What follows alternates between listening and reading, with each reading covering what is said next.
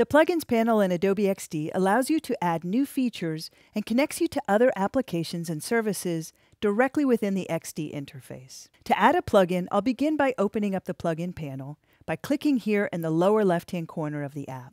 Next, I'll come in and click on the Discover Plugins button. Notice the plus sign here towards the upper right-hand side of the panel. Once I have some plugins added, I can always come back for more by just clicking on that icon. With the Plugin Manager open, I can come and explore some collections of plugins in the Discover tab. Clicking on the Browse tab allows me to come in and search by category, keyword, or just type in a specific name. And from there, select a few plugins that I want to give a try.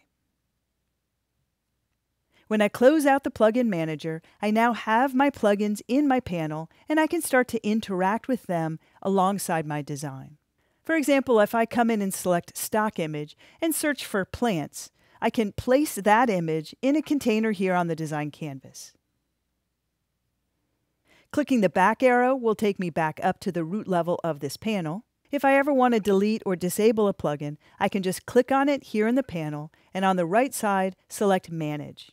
From there, back in the Catalog interface, I can disable or delete or even update the plugin when a new version comes along. And that's the Plugins panel in action.